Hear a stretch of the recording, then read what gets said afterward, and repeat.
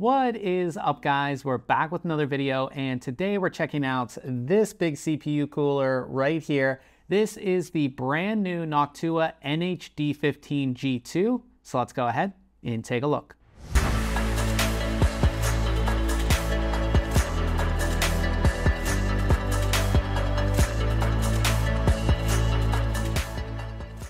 Now, there are actually three different versions of this cooler. We have the normal G2 version, but there's also an HBC version as well as an LBC version. HBC stands for high base convexity, and it's specifically optimized for LGA 1700 processors, while LBC, or low base convexity, is specifically optimized for flat CPUs like AM5, AM4, LGA 2066 and LGA 2011. Now, the normal G2 version of the cooler that we have here has the same medium base convexity as most other Noctua heatsinks, so it is going to be a good all-around cooler for all CPUs. As we take a first look at the cooler here, of course it is going to be quite a large CPU cooler. I'll go ahead and put the official dimensions up on the screen like I always do. This is also going to weigh in at 1,525 grams. Now, as far as the colorway, you're going to get the default Noctua brown colorway here on the fans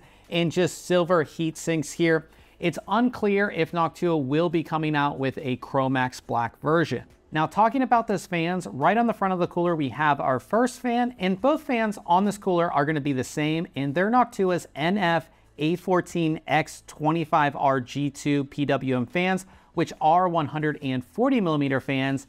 These fans make use of an SSO2 bearing and will spin up to 1500 RPMs with a max airflow of 95.1 CFM and a max noise level of 24.8 dBA. As we move over to the side of the cooler, we can see that second fan and, of course, the dual tower design of the cooler.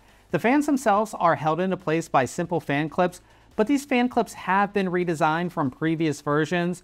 We can see that the fin stacks are slightly cut off at the bottom, so there's no clearance issues with memory or motherboard VRM cooling. At the back of the cooler, we get a better look at the asymmetrical fin stacks.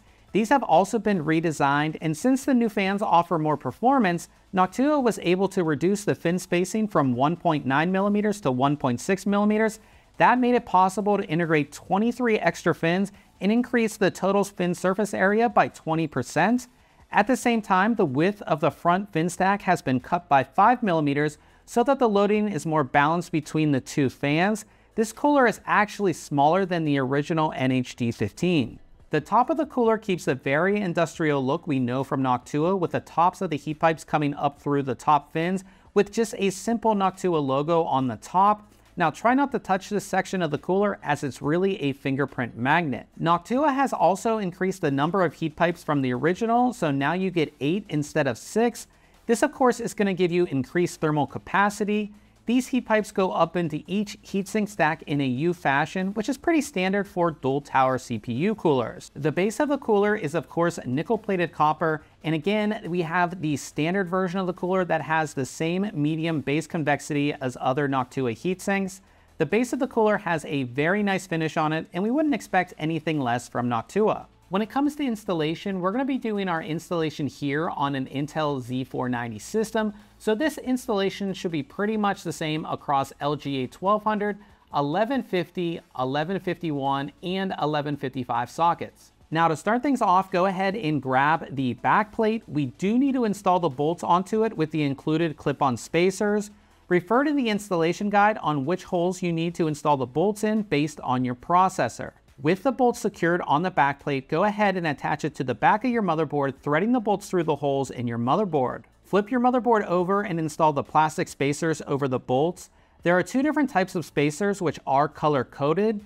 Again, refer to the installation guide to see which ones you should use based on your processor. With the spacers installed, go ahead and install the Intel mounting bars on the top and bottom of the socket and secure them with the included thumb screws. Remove the fans from the cooler, apply the included thermal paste, and then carefully place the cooler on top of your CPU, lining up the pegs and the mounting bars with the screws on the cooler itself. Using the included Torx screwdriver, tighten the screws on each side to secure the cooler. Reinstall your fans and be sure to connect them to the included Y connector and then plug that Y connector into the CPU fan header on your motherboard. Now you may need to move that front fan up just a little bit to fit over your memory. I had to in my case. I also found it a bit weird that Noctua changed from just like a normal screwdriver to a Torx screwdriver.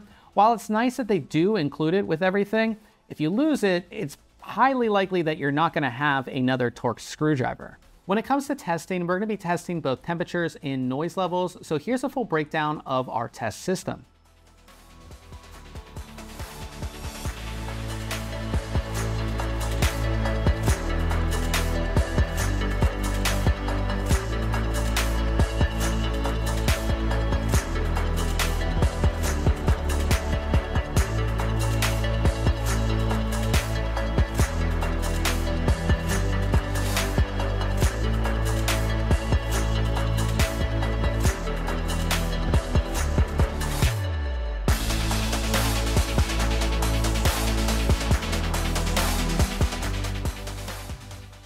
As we come to the end here, as expected, this cooler sits at the top of our test results. It's one of the best performing air coolers that we've tested all year. And it's not only going to compete against other air coolers, but it's also going to compete against all-in-one liquid cooling solutions. Now, to get it out of the way, there were some reports of rattling with this cooler. Of course, our test unit didn't have any of those issues, but Noctua has already put out a statement and they're going to replace any of the defective units. So good on them for doing that. But again, no issues with our sample. And when it comes to noise, this has the same noise profile as what you would expect from a larger dual tower, dual fan CPU cooler. It's not that loud in my opinion. And then when it comes to installation, extremely easy. If you installed a Noctua cooler in the past, this is very much the same and extremely easy to go ahead and get installed. The only issue that I saw was they changed the screwdriver from like a normal one to a Torx screwdriver for some reason. It's just not as common, and if you lose it, you're probably going to have to go out to the store and get another one because most people don't have a Torx screwdriver. They have a normal screwdriver. So I just found that a bit odd. Also, you have to kind of give it to Noctua for the color here. We all know the Noctua color, the brown. You hate it, you love it. And at least currently, there's no Chromax black version. And in the world of aquarium style cases, RGB, no plans, at least that I know of, for any other color designs of this cooler. You're gonna get it in the Noctua brown.